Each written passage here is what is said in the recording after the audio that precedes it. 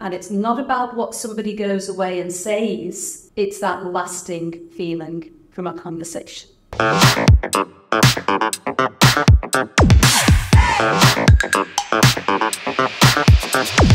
got to stand still first of all, so my feet are rooted to the ground.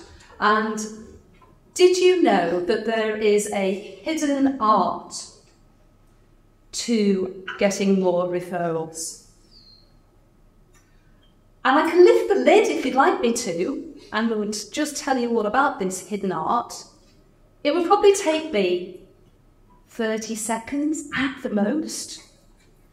I can go a little bit deeper for a minute or two, and then you'll have something that you can build your business with for the rest of your life. So, shall we go for it? Yes. Oh, we're awake. Wonderful, wonderful.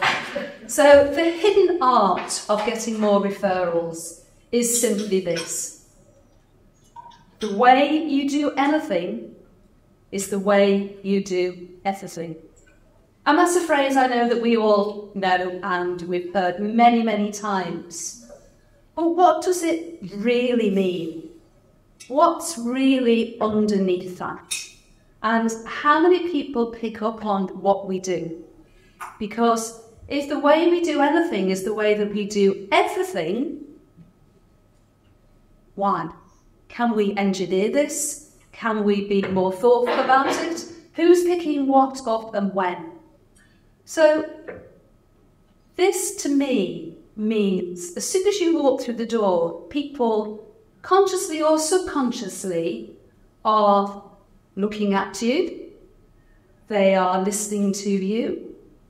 It's a full sensory communication moment. It's how you are when you're having teas and coffees and chatting with people. Are you a mood hoover? Phrase I quite often use. You know, do you feel energized or completely deflated when you've been chatting with somebody? Is the conversation all about you because you're a little bit nervous? Is it easier just to chatter about yourself rather than being engaged with somebody else and what they're doing? People pick up on all of these things. And just to give you a quick example from a few weeks ago, and this was actually something that was happening to me. I was having breakfast and a member came up to me and said, "Would you like a glass of orange juice?" And I said, "Oh, thank you." And they said, "I've noticed that you always get orange juice for everybody else, so I thought I'd get you a glass of orange juice." Now, I've remembered that, but it's not the fact that I've actually remembered that act and somebody saying, "Can I get you a glass of orange juice?" It's actually how that person made me feel.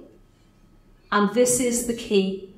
The way you do anything is the way you do everything, and it's not about what somebody goes away and says, it's that lasting feeling from a conversation. And I think in BNI, we've got people who are further down the road than us, people who have been members for many, many years, and we've got newer members as well. So I always think it's like a trade, isn't it? You can reach forward and you can reach backwards. And there's certainly lots of people I've learned lots of things from, but there's one person who absolutely epitomises this phrase of the way you do anything is the way you do everything. Who's had a conversation with David Williams over the years? Yeah, all of us. And if you think about, and I'm not going to ask you, but if you just think about how you have left that conversation, have you felt deflated or absolutely listened to, supported and helped?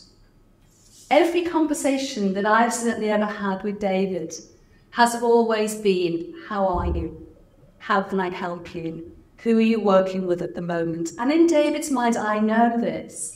He's actually going through thinking, I know this person, I like this person, I trust this person, so all I now need to do is help them be introduced to the people that they want to be introduced to. And I'd just like to say on behalf of everybody, a personal thank you, David, for just giving us so much over the years. and teaching us that hidden art of the way you do anything is the way you do everything. Thank you.